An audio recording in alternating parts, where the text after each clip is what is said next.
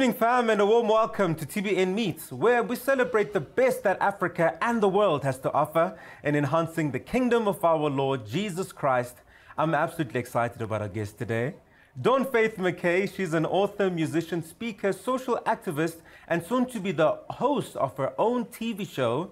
Influenced by her upbringing in KwaMashu, KwaZulu-Natal, and a deep desire to make a difference, Dawn has dedicated much of her life to inspiring others to rise above their circumstances. She has helped start some of the world's largest civil society organizations, working with the likes of Nelson Mandela's 46664.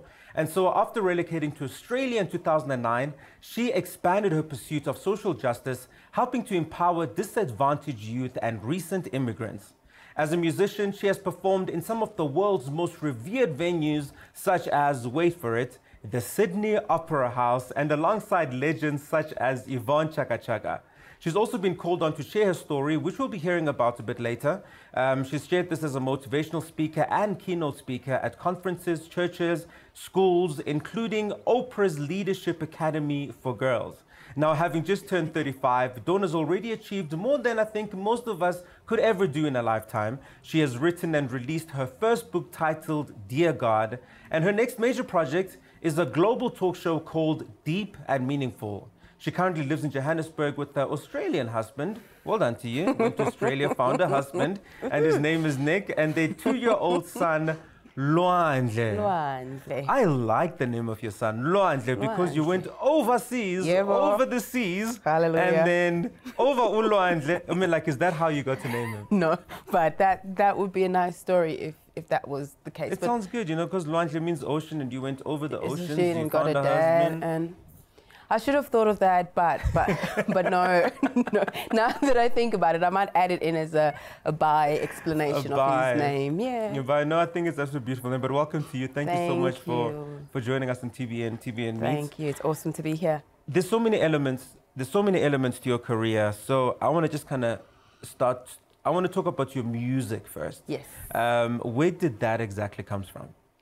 From my mum. Mm-hmm. I grew up, like I always think when, mostly for black people, I suppose, when they're asked about the history of the music, I went to church and, you know, my mum was singing or whatever. For me, it's not a unique story either. My mum sings, and mum grew up with about Uncle Mtunzi Namba. Yes, yes. And so when they were all younger, they were in a group, I forget what they were called, but they were in a gospel group that used to sing at churches, their Assemblies of God, and that's how, you know, they got their 5 minutes of fame. And so during these rehearsals, because we were all small, we all had to go with the families. And so I spent about 2 days of every week sitting through my mother's rehearsals when she was, and so I naturally learned their songs, and they would get us to then sing on stage with them. And typical Saturday, I remember always, like, either I'm hearing, Donny Hathaway on a Saturday morning, mum's woken up early and she's playing the vinyls and cleaning, what was it, potpourri.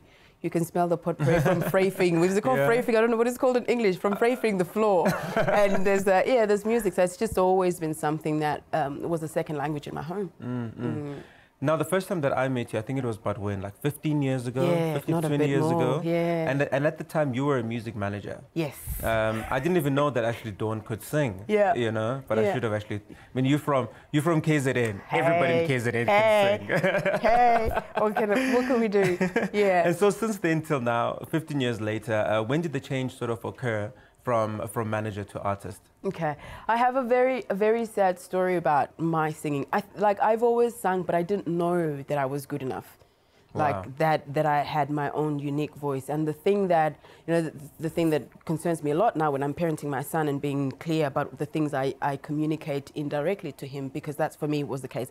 My stepdad used to work for Engine, delivering petrol, and so when he used to work night shift, he'll be home in the morning, and in the morning as I'm getting into the shower, like every other girl, I used to sing in the shower, and my mom would say, "We are rasa, like your dad is trying to sleep, what's wrong with you?" And for me, I always mistook that for I'm not good enough, and so I'm making a bunch of noise. And so despite the fact that I wanted to go to university to study music, which my mom was like, I'm not sending a child to university to study music. You can be a lawyer or anything else, but not a musician. So all of those things for me at the time of being a teenager read as I must not, you know, but because I still loved music so much and I wanted to be involved in it, and I naturally could brand people and have vision for what they could do or ideas of how we could approach labels or things like that. So that became my natural go-to, that, well, if I couldn't sing, surely I could still use these things that were bubbling up in me to help empower and get other people to have their visions come through. And it wasn't until 5-6 years ago when I had a massive meltdown and I was crying, I don't know what I'm supposed to do with my life. And my husband said to me, what's the one thing you really want to do? And I was so ashamed and so embarrassed to even then confess it out loud because it seemed so stupid. But I said, actually, I want to sing. And my darling was like, so why not?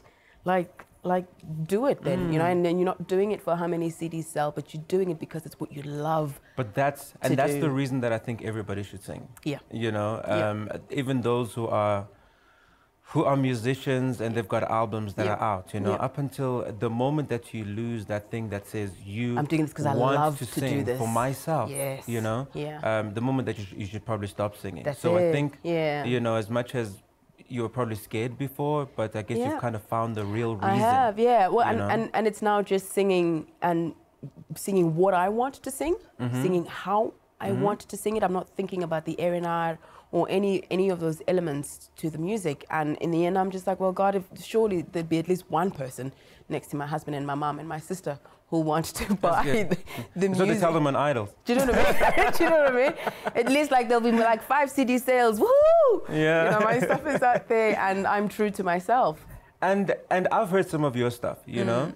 It's definitely, you know, it's definitely word conscious. Yes. You know, in other words, I don't think there's anything that you sing that is outside of the word. Yes. Which is great, you know, because sometimes we always feel like gospel music has to have these certain lines and these certain phrases. And the sound, and since you started, because you were in Australia at the time, right? Yeah. When you started, it must have been kind of hard for you to sing music that is not conventionally gospel music, and for it to be accepted. I mean, how was that time for you, and to try and get this message of, you know, like of love, of acceptance through your music, and yet like it's not conventional? I think it was extremely challenging, as most things are, and you're absolutely right.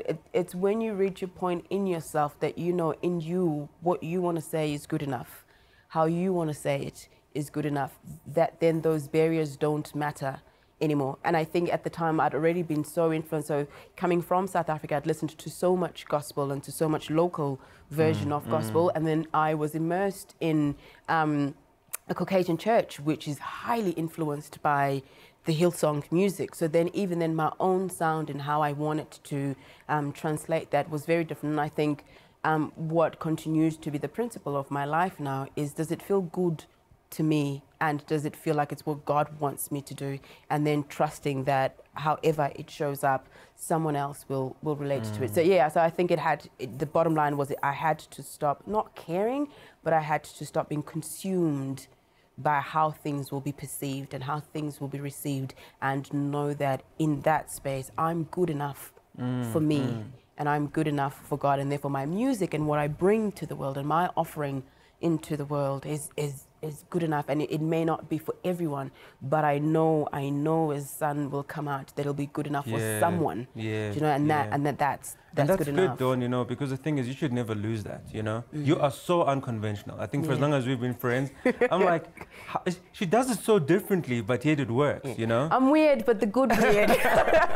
I'm the good kind of weird, But it inspires us because, you know, because sometimes when the Holy Spirit speaks to us to do something, he's very unconventional. You know what I mean? Well, Jesus was very unconventional. Yeah, and then we want to say, no, not like that. We want to do it like this, done. You know. So, and you've dedicated your life to social activism. Yes. I've seen that phrase sort of spring up whenever the name, you know, Dawn Faith would come up. But you explain to us. What is social activism? Social activism is being a person who cares about living in the world beyond themselves. That you recognize that it's not enough that your world is great. It's not enough that the world and the church is great, but that, like Christ, the biggest commandment he's given us is to go out into the world. And so it's the going out, and the going out might not always be going out with the Bible. It's just the going out and be present. It's the going out and opening your eyes and seeing what's happening in our world and what can you actively do. It's not the press. It's not exclusively the liking a comment or it's actively doing something. So that's the activism comes from action. It's actively engaging with our society and looking at what are the challenges the world is facing and what can you do about those things. And those actions vary from, you know, volunteering your time to engaging your brain about the higher and the bigger challenges about the democratic space in the world at large, to then, yes, sometimes social activism in then bringing the word of God into the space, because we know that that brings the light into the space. Yeah, so that's what I do. And I think for me, it wasn't like a conscious choice in the, oh, I want to be a social activist, because that wasn't in the list in high school when they said, what do you want to be when you grow up? It's having a sense of responsibility towards humanity and the world. I know that a lot of people out there, they're like, you know, there's so much that I want to do for my community. I mean, you've done this thing for the world. You know, knowing the work that you and Nick have been doing, just wherever you guys have been. And a lot of people are saying, yeah, but there's this and this lacking in my life, that like, if I would just get this opportunity, I'll be able to do this. But I know that when you guys had nothing, you were able to do this. You know, what are some of those projects, you know, apart from the one you did for 4664, but there was one specific one that we worked, on. Key Change Music. Key Change, you know? You know what, like the one, like we constantly, my husband and I are constantly challenged about the idea of not doing until I won't do this until. And I think that goes against the word of God. God constantly is asking us to step out in faith. That's the. So where do you find the strength? I mean, like, it's what actually I really wanted to ask. Where do you guys find the strength and just the inspiration to do such things? It's the crazy, stupid faith. It's the I feel strongly and passionately about this. That not do, like, I always feel like not doing the stuff that I do makes me more sick than being intoxicated by the fear of it failing. I don't know if that makes sense. Like when I'm not doing, it's like I'm not breathing, when I'm not doing what God has meant for me to do with my life, because I'm not in alignment with purpose, then I just as well shouldn't be existing. So then it's always easier. There's not a better word than easier, but it's always an easier. I'd rather than just step out in faith and know that I've done it, because I know that's what God has asked of me.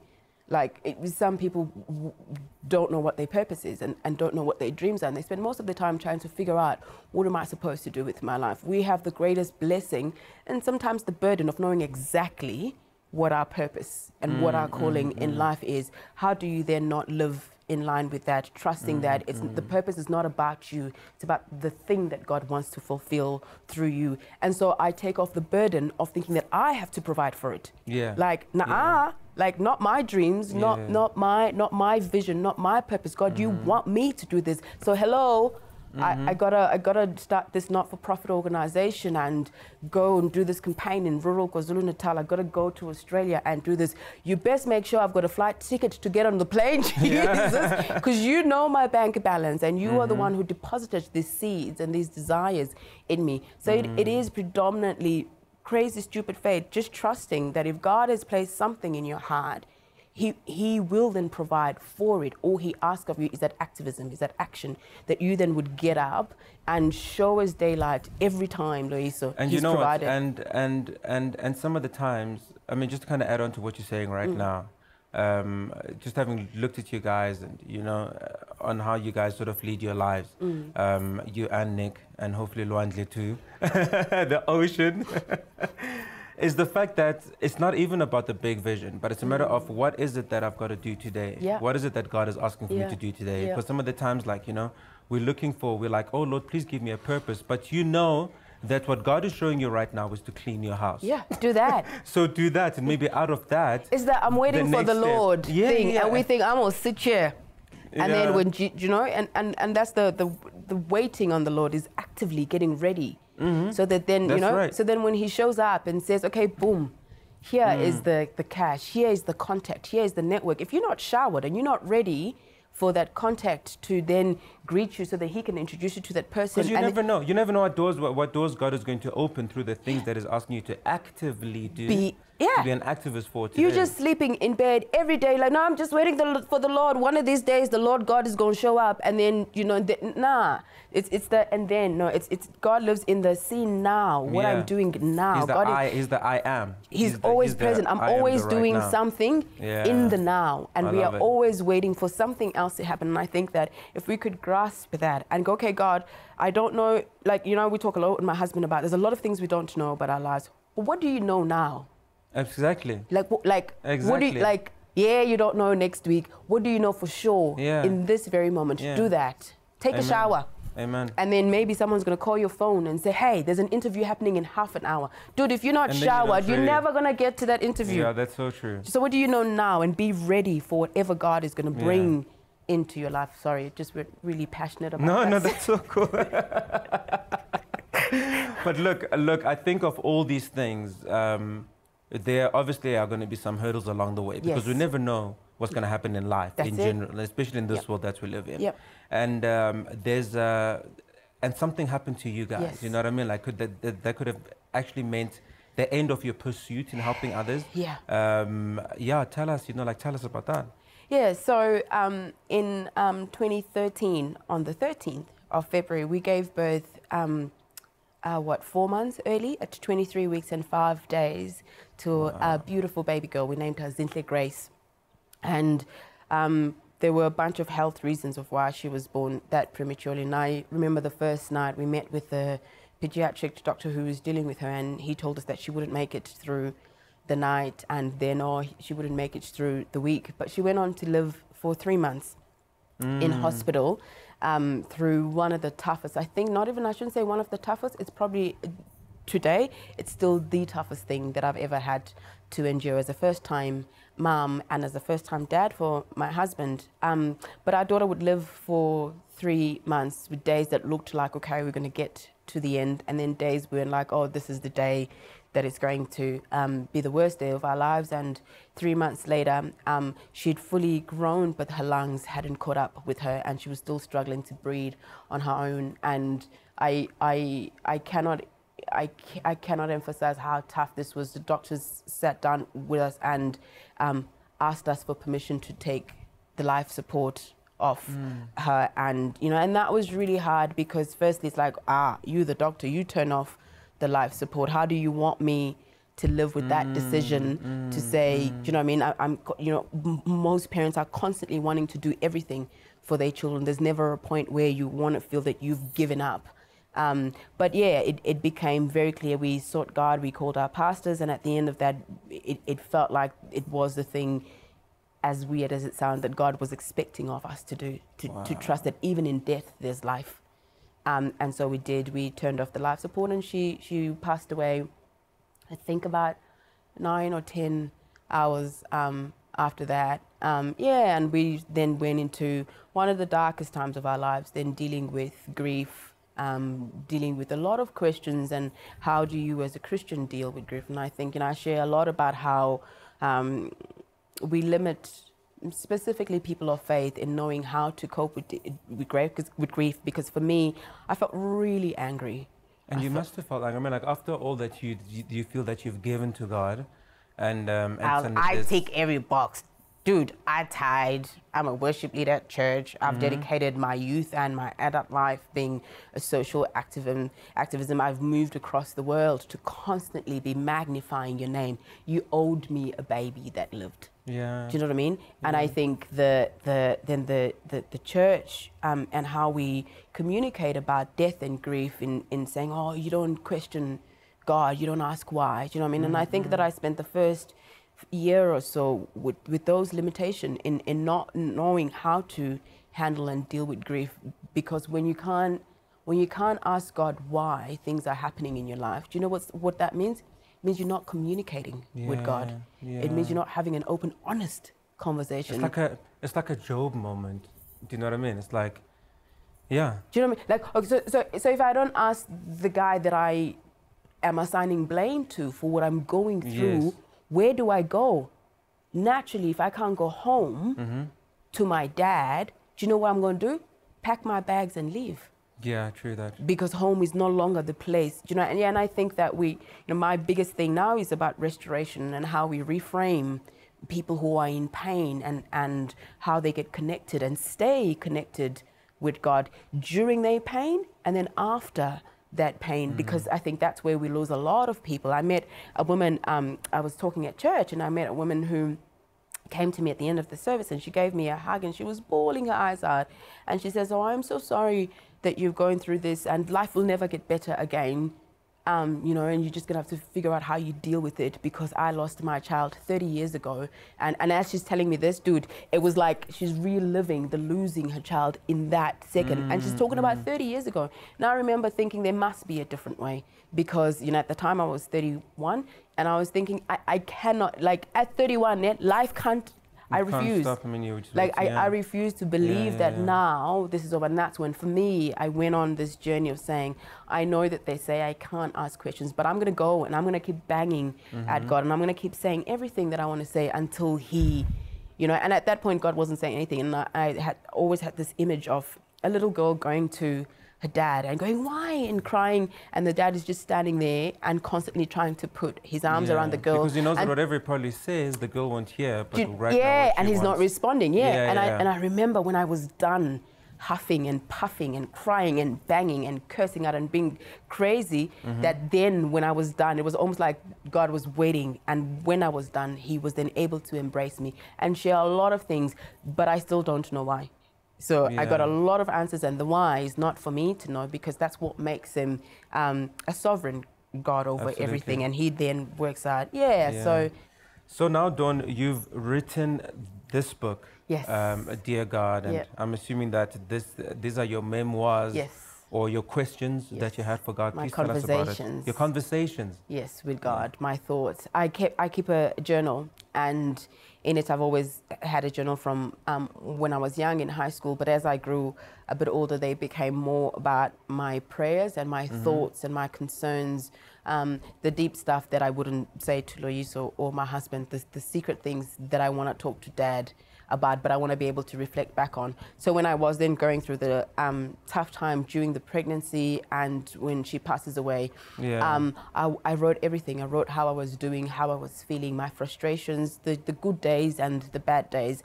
It was only about 2.5 years later that I felt God saying, I need you to convert your private, intimate thoughts that we've shared together and make them public, which at first was like, you duped me, because you use me for other people. Yeah, I'm like, dude, that was private. Like, how did I tell you my secret? Now you're saying I need to tell my secret in public. And it was like, well, because everything is not just about you, love, which was a harsh truth that I had to accept. But so the book is snippets. Actual snippets from, if you go home and see the book, you'll see the actual snippets in the journals. So did you find that as you share your story, that many people are now coming up with their own stories? Yeah. I've found that more than anything, we think that death is unique, but it's not. Wow. There's such a common thread. In fact, grief is not unique. Whether I found people who say they felt the same way when they lost their job, because that's do you know what I mean? Like grief and the process of how you deal with the reality of grief has been the same. Some people relate more and they've lost a husband, or some actually have gone through a divorce. But that loss of the hope, the loss of the future, and the loss of the certainty of what they were expecting has left them grieving for their marriage. Or so that's been really good. And my hope with the book is that it will help us begin to talk about the darker side of things that we feel and go through in our lives, and allow God to step in and bring light into that space. Well, you know, Nelson Mandela, he once said that when you let your light shine, you give others permission to do the same. Exactly. And I think that's wonderful, because also just referring to the, to the Bible, the fact that when you know, we're only going to overcome by the blood of the Lamb and That's by the it. power of our testimony. That's And the it. fact that's because this is now your testimony. Sometimes it's not really done yet, but the fact that you've shared it, Yeah. it's been able to help other people in the process and overcome Exactly. the Yeah. works of the devil. Because I think you Exactly. losing your child, Yeah. it wasn't God, it Yeah. was the works of the devil. But Yeah. God is able to take that and turn it, you know? Yeah. And so you've taken this one step further, apart from Yes. just writing the book. But Yeah. you've got a show that's coming, you know, like that's coming up. Yeah, I do. That's called Deep and Meaningful. Deep and Meaningful. Which is about? Deep and meaningful conversations. Okay. So it comes from, again, the experiences post losing a child, feeling like the village that used to exist before that you could run to and ask questions and unpack the biggest challenges of life. I feel like as a 21st century woman, I want to go to Facebook for answers. I don't want to go to some random forum. And so what the show aims to do is have deep and meaningful conversations with women about an array of issues, women of faith specifically, about an array of issues like, what does womanhood mean to you? How do you balance your faith and you know, so it's an unscripted conversation between myself and another woman, and it's about an hour long, and we just literally unpack and non-sugarcoat everything. Yeah, and the idea is, again, that will spark conversations. It will encourage women to stop having meaningless conversations with other girls, but to superficial, that's the word I was looking for, that we can start to live our lives above the filter on Instagram. Well, you know, it's so weird because women are actually way deeper than guys, you know? If I'm with my friends, we'll talk about something important for a minute, and the rest of the time we'll just talk rubbish. You know what I mean?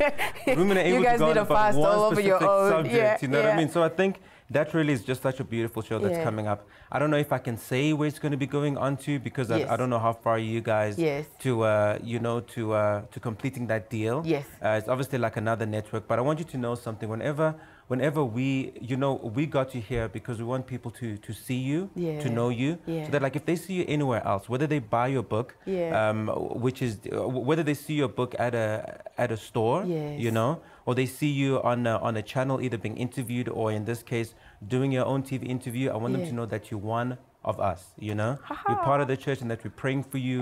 We love you. And yeah, we want to just see God expand that social activism. Yeah, we need more people just on that all the bandwagon. areas, you know. Yeah, thank you. I'm going to ask for something because we're kind of running out of time. Maybe just to give us, like, you know, just whatever is in your heart, because I know that there are probably women out there who've been through exactly what you've gone through. So maybe just in 20 seconds, just a word of encouragement to them. And you can look at that camera. You can start practicing now for Deep and Meaningful. And check the camera out there. I think the biggest truth, when you're going through your stuff, is you feel like it's the end of the world. I want you to know that it's not. Like, I guarantee you it gets better. Like, everything comes in waves, but it gets better. Hold on to that reality that you won't always feel like this. If you look at me and you look at my life and some of the dark days that I've gone through, it always didn't look like this. This is the testimony of the journey and the work that I've done. I can't tell you enough. It gets better. Hang in there. It gets better. Trust God. He will get you through. He says we're going through the valley of the shadow of death. You're not parking or building a house. You're going through it, my friend. Hang in there and trust God. It may be hard to trust him again, but trust God. It gets better. Wow. Well, God has done it. If God has done it with you, he can do it to every single one of us. But I'm not that special. Dawn Faith McKay. So to get in touch with Dawn, email her at info@dawnfaith.com, and please do yourself a favor and go to dawnfaith.com, at www.dawnfaith.com. You'll be absolutely inspired by the work that God is doing in her life and all the wonderful work that she's doing together with her husband. But we'd also love to hear from you. So please connect with us, info@tbninafrica.org. And from all of us here at TBN Meets TBN in Africa, good night and God bless.